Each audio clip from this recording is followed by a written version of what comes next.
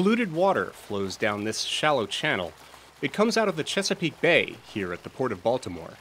But polluted is just how the algae lining the channel like it, says University of Maryland scientist Peter May. Nature sometimes isn't pretty, but actually it's always pretty.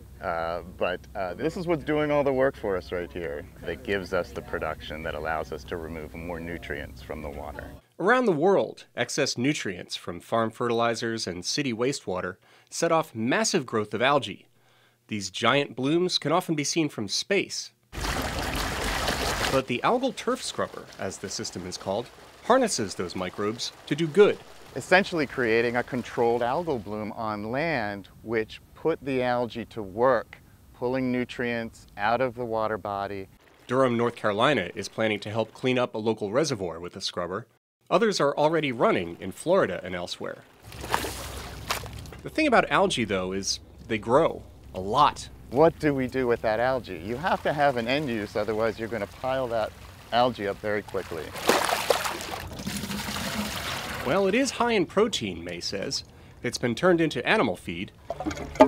It can be fermented into biofuels, and it makes a great fertilizer. But the University of Maryland's Stephanie Lansing has other plans. So every week we harvest the algae. With that algae, we actually put it into an anaerobic digestion system.